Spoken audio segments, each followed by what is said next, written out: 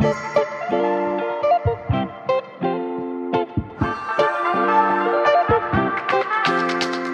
guys, Ratul here back with another video and all over the internet আপনারা হয়তো ইতিমধ্যে শুনেছেন যে iPhone 11 series অর্থাৎ 11, 11 Pro and 11 Pro Max they are the best camera phone on the market currently। তো আজকের ভিডিওতে আমরা সেটাই জাস্টিফাই করব যে এই ডিভাইসটার ক্যামেরা পারফরম্যান্স অ্যাকচুয়ালি এতটা ভালো কিনা, একই সাথে জানবো ডিভাইসটা ওভারঅল কেমন হতে পারে এই বাজারে থাকা অন্যান্য ফোনের সাথে কম্পেয়ার করলে। সো আর দেরি না করে চলুন শুরু করা যাক।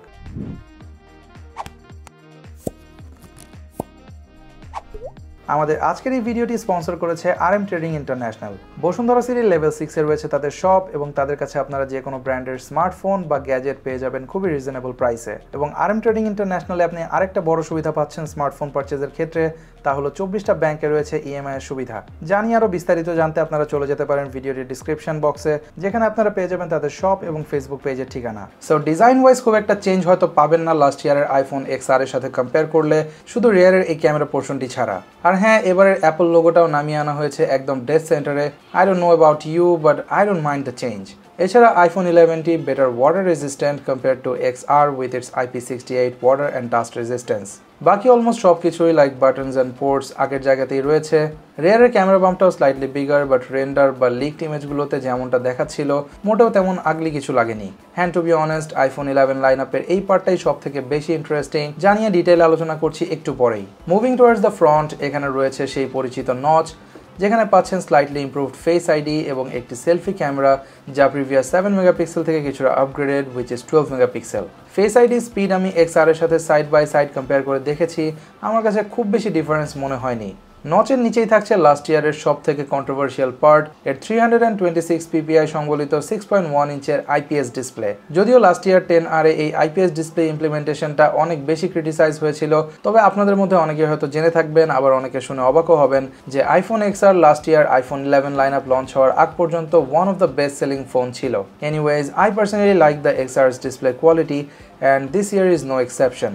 পিক্সেল ডেন্সিটি হয়তো এই প্রাইসে আপনারা কোয়াড HD পাবেন অনেক অ্যান্ড্রয়েড ফোনে, বাট লাস্ট ইয়ারের XR এর রিভিউতেও বলেছি, আবারও বলছি, রেগুলার ইউজারদেরকে আইফোন 11 এর ডিসপ্লে কোয়ালিটি মোর দেন স্যাটিসফাই করবে।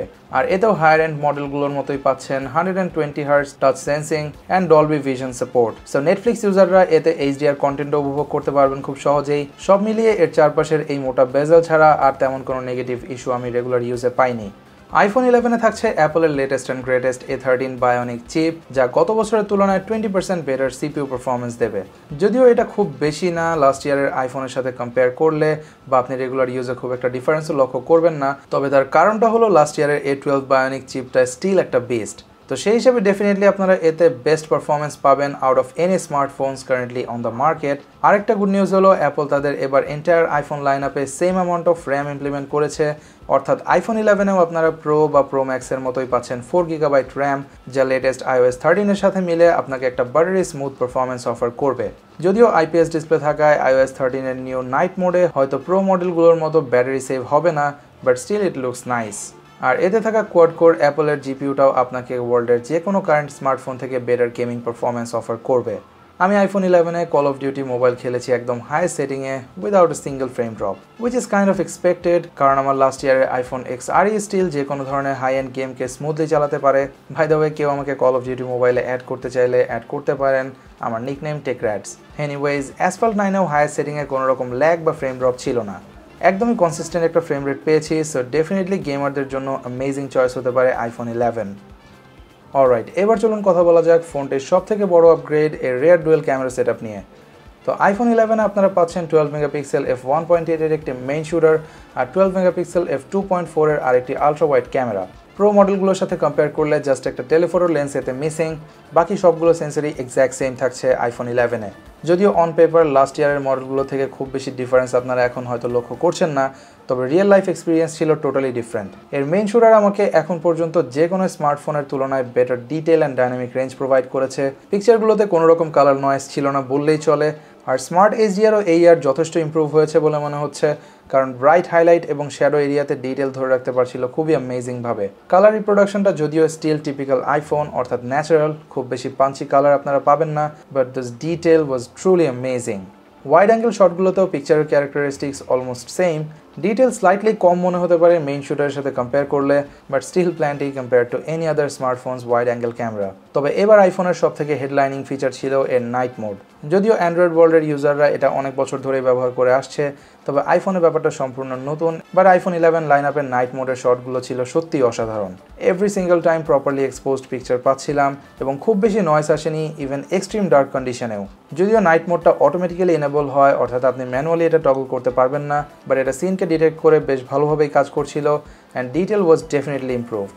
যা এক্সআরের এই ছবিটার সাথে কম্পেয়ার করলে আপনি বুঝবেন রাস্তার টেক্সচারগুলো অনেক বেটার বোঝা যাচ্ছিল iPhone 11-এ। So definitely iPhone 11 line আপের রিয়ার ক্যামেরা পারফরমেন্স একটা big step towards the right direction. ফ্রন্টের 12 মেগাপিক্সেলের রেজাল্টও যথেষ্ট ইমপ্রুভড।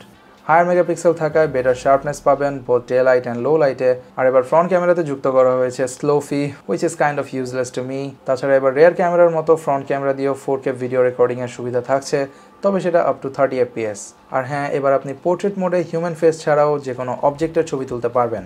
আইফোন 11-এর ব্যাটারি পারফরমেন্সেও থাকছে slight improvement. Two be honest, last ইয়ারের XR থেকে আমি almost 6 to 7 hour screen on time পেয়েছি অ্যান্ড অবভিয়াসলি হেভি ইউজে। সেক্ষেত্রে 11 আপনাকে অফার করছে 1 আওয়ার মোর ইউসেজ। আর প্রো লাইন আপের মতো এতেও up to 18 watt fast charging support থাকছে, তবে বক্সে ইনক্লুডেড থাকবে সেই পুরনো 5 ওয়াটের চার্জার, যেটা আমার কাছে খুবই ডিসঅ্যাপয়েন্টিং একটা ব্যাপার বলে মনে হয়েছে এই 2019-এ এসে। এছাড়া ওভারঅল $700 এই ফোনটি ডিসপ্লে আর একটা টেলিফোটো ক্যামেরা ছাড়া আর কোনো দিক থেকেই খুব একটা পিছিয়ে নেই প্রো লাইন আপের সাথে কম্পেয়ার করলে। যদিও অনেকে আর্গুমেন্ট করবে যে এই দামে OnePlus much better option, and I totally respect your opinion, but যারা iOS প্রেফার করে আমার মনে হয় তাদের জন্য আইফোন 11 ডেফিনেটলি একটা বেটার ডিল। সো আমার মতে ডেফিনেটলি আইফোন 11 একটি ওয়েল ওয়ার্দি ডিভাইস, স্পেশালি আপনি যদি কনসিডার করেন যে প্রিভিয়াস জেনারেশনের যে iPhone XR ছিল সেটা থেকেও এটার অফিসিয়াল প্রাইস $50 লেস। যদিও বাংলাদেশের সিনারিওটা বর্তমানে একটু ভিন্ন, তবে খুব শীঘ্রই হয়তো এটার দামও স্টেবল হয়ে যাবে এবং সেই ক্ষেত্রে ডেফিনেটলি এটা একটা রিকমেন্ড করার মতো ফোন। এখন ডিভাইসটা কিনবেন কিনা সেই ডিসিশন অ্যাজ অলওয়েজ আপনার। তো গাইজ, এই ছিল আজকের ভিডিওটা কেমন লাগলো অবশ্যই কমেন্টে জানাবেন। ভালো লাগলে লাইক অ্যান্ড শেয়ার করবেন, ভালো না লাগলে কেন লাগেনি সেটাও কমেন্টে জানাতে পারেন। আর পূর্বে যদি আপনি আমার চ্যানেলটা সাবস্ক্রাইব করে না থাকেন তাহলে অবশ্যই সাবস্ক্রাইব করে বেল আইকনটা প্রেস করে রাখবেন, কারণ বেল আইকন প্রেস না করলে ইউটিউবার এখন আমাদের ভিডিওগুলো আপনাদের কাছে পৌঁছাবে না। আর আমি খুব শীঘ্রই হাজির হয়ে যাব নতুন কোনো গ্যাজেট বা স্মার্টফোনের রিভিউ নিয়ে। তো সে পর্যন্ত সবাই অনেক অনেক ভালো থাকবেন, সুস্থ থাকবেন। আল্লাহ হাফেজ।